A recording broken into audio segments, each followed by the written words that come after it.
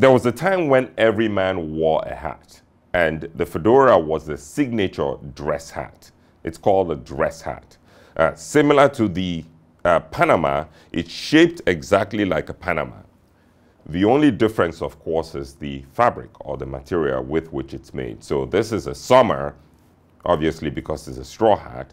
It's a more casual summer. It's also more airy hat. This is a proper dress hat to be worn during the fall season.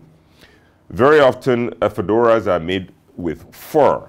It could be rabbit, it could be elk, it could be deer, it could be whatever it is. But this particular fedora is made by, it's called a silver belly.